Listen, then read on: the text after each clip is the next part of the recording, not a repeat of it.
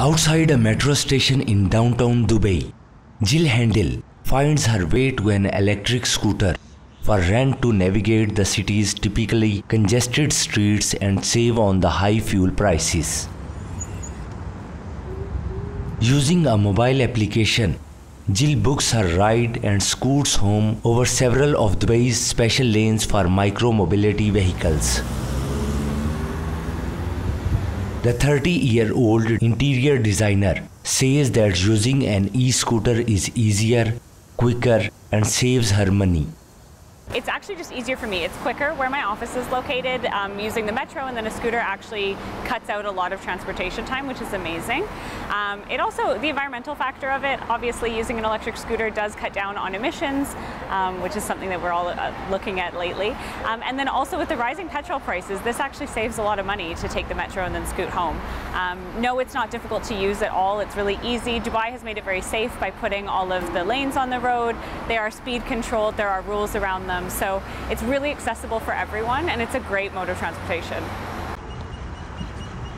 The new buzz on Dubai's roads didn't come as a surprise to Jadeep, co-founder and CEO of FENIX, a year-and-a-half-old mobile application that provides its users easy access to scooters, e-bikes, cars, and public transit in the city and in other Gulf countries.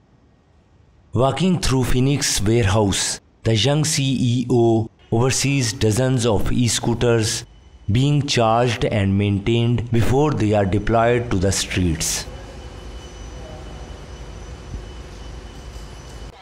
With the recent rise in gas prices, the demand for micromobility is up.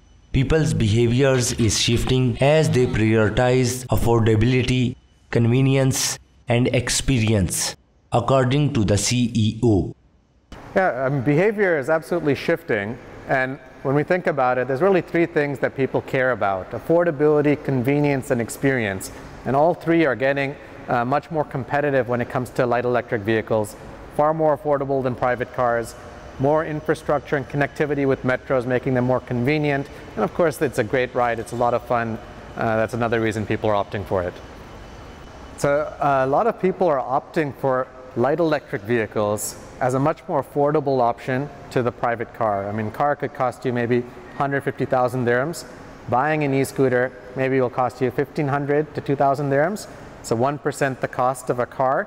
Of course, it's electric with no fuel costs. Prices of fuel were already elevated before Russia invaded Ukraine on February 24. But since mid-March, fuel costs have surged, much of the reason being a lack of adequate refining capacity to process crude into gasoline and diesel to meet high global demand.